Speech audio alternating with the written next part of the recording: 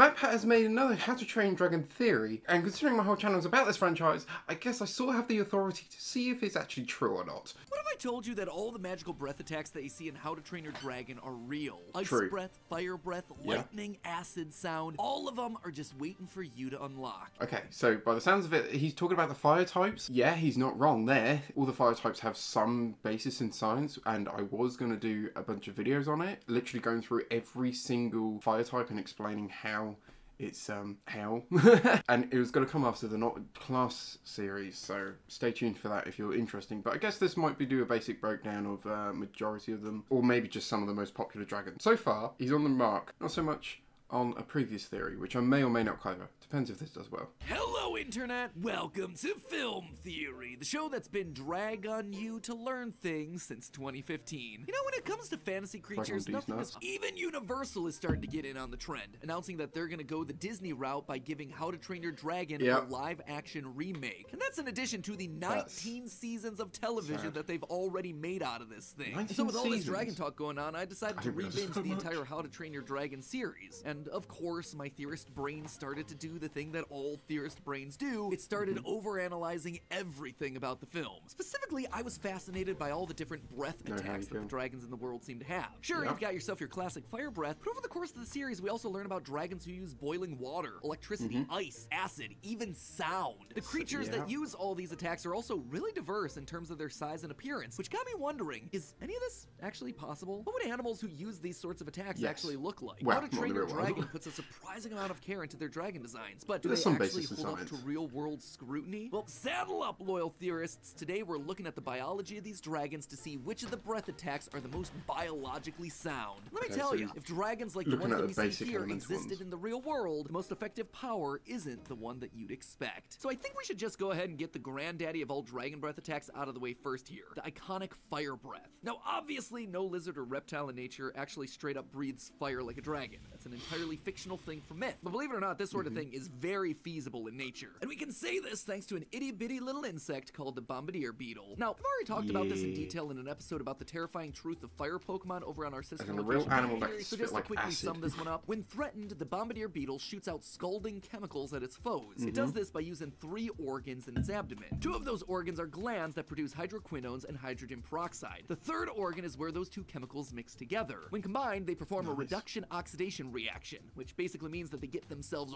really, really hot. The bombardier beetle then shoots that liquid at whatever threat they perceive. Now, what the bombardier beetle shoots is a heated liquid, which lines up well with the Skuldra. Has some basis in the real world, a lot of the Dragon Pat moves, but Skuldra doesn't produce their firepower like that. All the dragons have like an internal like heat source. There's some sort of organ, I'm guessing, that produces the fire, that or the lava, you know, or the gas necessary to create it. So I'm imagining the Skuldra just sucks the seawater and then just boils it and then just spits it back out. Simple solution rather than mixing chemicals. Work with a variety of different chemical combinations. For instance, potassium chlorate and ordinary table sugar, when combined with a drop of sulfuric acid, releases large quantities of heat energy in the form of awesome purple flames. Like, legitimately, a purple flame-spewing dragon would be awesome. On the less awesome, but still very biologically feasible side, are farts. You see, in a short we released earlier this week, we took a closer look at the new Dungeons & Dragons movie to see just how its dragon uses fire breath. Based on the footage that we see in the film, you can see that it breathes out a clear gas that it then ignites using a spark in the back of its throat, or just general heat in the world around it. That gas that it's spewing, that's likely methane, a gas that occurs naturally in almost all animals. If you look closely at Toothless when he opens mouth to fire, there's a green gas that comes out instead of just a fireball. All these dragons spew or secrete a gas of some sort, and it changes. It's not always methane, although it might be a common one. A lot of dragons have different sort of gases that they could produce, and then they ignite it. Not too sure how they ignite it. What about some of the more unusual types of breath attacks that we see in these movies? Like, say, electric breath. It's something that we see in fantasy media all the time. The legend of Vox Machina begins with both of these examples result in one major problem: electricity is unpredictable. Electric charges are created when electrons jump between objects. Since electrons are negatively charged particles, having fewer electrons creates a positive electric charge, and having a bunch of extra electrons creates a negative charge. And when the difference between the positive and the negative get big enough, the electrons jump to balance themselves out, to become neutral again. The problem is, it'll do this with literally anything it can find. The electricity doesn't care. It'll just go to the closest thing that it can trade electrons with. But for an electric breath attack to work, dragons wouldn't just need to change its electron count, it would also need a way to make sure that its target was the best option to transfer electrons with. And the only way to do that would be by manipulating the amount of electrons the target has. That said, directing lightning can be done. Because I was going to say, he's referring to the squirrel, because I think the squirrel is like one of the few that actually has lightning abilities, as well as Toothless. But they don't actually create it or generate it, they redirect it. Squirrels tend to hang out with storms, they can store it for a bit, I think, as well. But this is actually a good point. How does it target a target?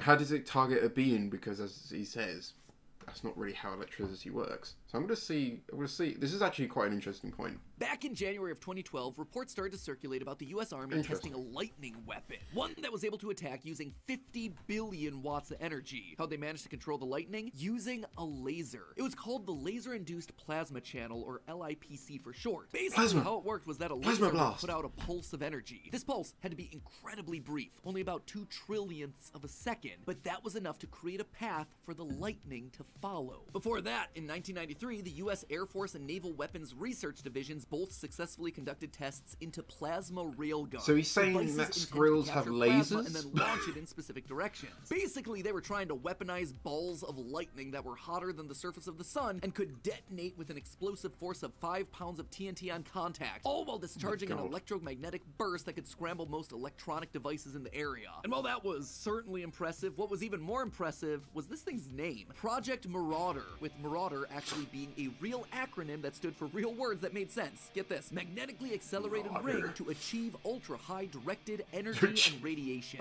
Slow clap.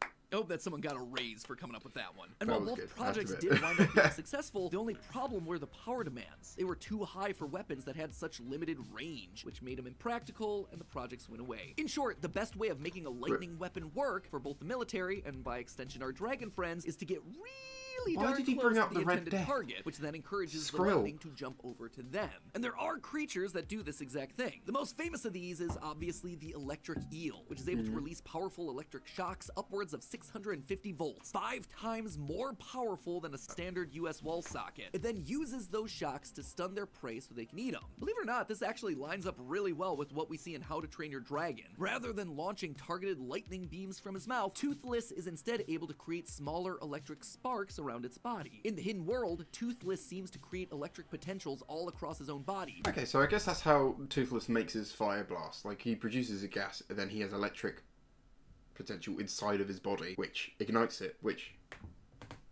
makes sense. In short, How to Train Your Dragon gives us the most realistic portrayal of what a dragon's lightning powers would have to look like in real life. Moving on to the coolest of the attacks that I see in these movies, Ice Breath. See what I did there? I said cool and you thought that I meant cool as in awesome, but I meant literally cool, like from a temperature basis. Thermodynamically cool. Well, technically this is your day job. How to Train Your Dragon 2, we meet the Bewilder Beasts. Giant dragons that breathe out super cool... Yeah, I was going to say, like, there isn't much ice breath dragons. There's like 2 I could think of, which one of them was the Bewilder Beast. Liquid that's able to freeze on contact. Now, know what you're saying? A reptile that breathes ice. Sounds impossible. And you're not wrong. As cold-blooded animals, reptiles and ice just don't mix all that well. Well, that's a debatable fact.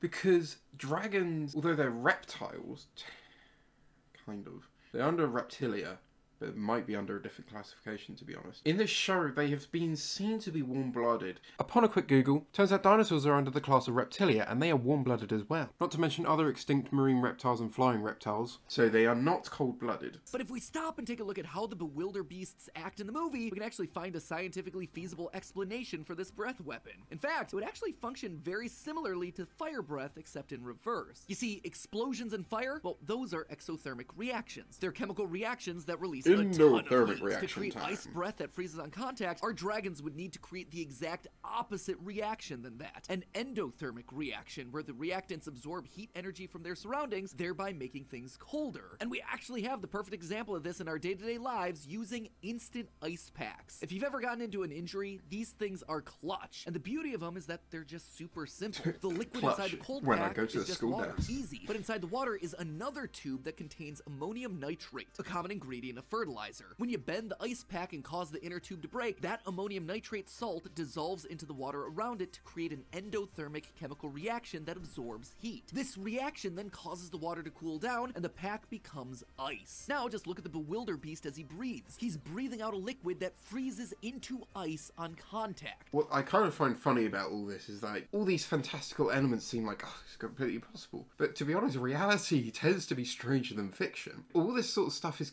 possible with, obviously, chemistry. Nitrate in another. That would then allow the dragon to keep a stable internal body temperature despite being a cold-blooded creature. The chemical reaction that creates the ice isn't happening until after...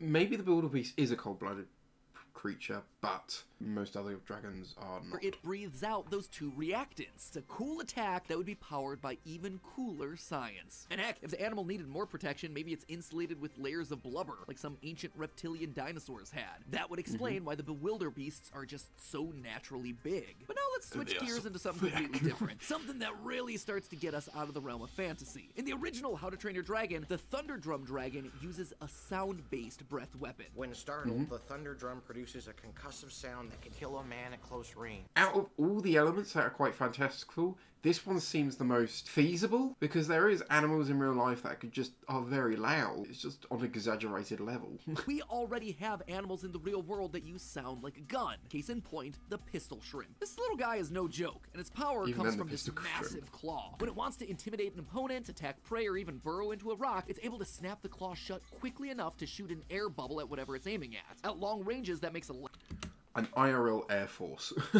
Deku, you have something to look out for. Loud, scary sound, but at short range, it can stun or flat out kill any other small shrimp or fish. Again, exactly like what we hear about with the Thunder Drum. Produces a concussive sound that can kill a man at close range. And when you look at the science here, it's easy to see how they're so lethal. The snap of the claw produces a sound that can reach 218 decibels in volume underwater. Just how loud's that? Well, a whisper, it's roughly 30 decibels. A normal conversation is about 60 decibels, and a rock concert hits at around 120 decibels. But decibels rise exponentially. That means that a 10 decibel increase makes the sound 10 times louder. The 218 decibel pistol shrimp is roughly 10 billion times louder than the 120 decibel concert. Yep, you heard that right, billion with a B. Now, the numbers there aren't going to exactly line up one-to-one with what you'd probably expect, because sound works differently underwater. It's muffled by the different pressures, but the sound is powerful enough that American submarines used to use reefs full of pistol shrimp to hide from Japanese sonar. And as you can see here in this video, the pops made by the pistol shrimp are incredibly loud compared to their size, audible even through aquarium glass. If a dragon were able to reproduce this sort of attack above the water, maybe by snapping its jaw shut quickly, it would be devastating. And as an added bonus, we see in How to Train Your Dragon that the dragons rely on sound as one of their primary senses while hunting. Noise! Make lots of it to throw off a dragon's aim! So not only would the sound potentially be deadly, but it's also going to be devastating for any opponent's navigational abilities. Which brings us now to one of the easiest attacks to explain using science, acid breath. In How to Train Your Dragon 3, the villainous Grimmel has several tamed death gripper dragons that spew acid that's able to corrode through almost anything it touches. Now, while the strength of the death gripper acid is definitely cranked up to 11 for the movies, this sort of offensive ability is pretty darn common across the animal kingdom. Several insects, like termites, ants, and scorpions, are able to spray or sting with acid, while many species of cobra are just able to accurately spew their acidic venom several feet away. Even some birds, like the full-mar petrel and turkey vulture, can vomit up stomach acid and use it as a projectile weapon. That is pretty darn gross. It is also pretty darn similar to what we see the death grippers do in the movies, so don't really need to explain it much further than that. So as it turns out, these sorts of breath weapons are shockingly plausible in real life. There are real-world animals out there right now using these very attacks, like the pistol shrimp and the spitting cobra. And if they're not using the exact attack, then they're using mechanisms that are pretty darn close to what we see happening in fantasy media, like with the bombardier beetle and the electric eel. But you know what they say, truth can be stranger than fiction. I'm surprised you didn't go into like how gronkles work. I mean, to be honest, the gronkles are not that complicated either. They eat rocks and the lava inside their belly or another stomach. I imagine they have two, I think that there's reference that they have two stomachs, one for food and one for actual rocks. Melts it down and sure, the pistol shrimp might not be sitting atop his hoard of gold, and he might not be able to ride a Komodo dragon as majestically through the air as Hiccup on top of Toothless, but the animal world is crazy, and we're understanding more about the wonders of how it works every single day. In this world full of technology and screens and CGI, we often overlook that our world is already a really cool place filled with incredible creatures. Sometimes it takes a fictional series to help us appreciate the real-life wonders around us. Fully agree, and that's kind of what my goal is. Because I'm interested in science. I love all that stuff. I love the real world, and obviously I like How to Train Your Dragon, so I'm sort of explaining stuff like that through the medium of How to Train Your Dragon, even though I'm not that smart. His last one about How to Train Your Dragon, I think, is quite wrong. Maybe I'll do another video on that. But this one, pretty based. Based. Don't train your dragon. Well, I disagree. Anyway, thank you so much for watching. TTFN, ta-ta for now.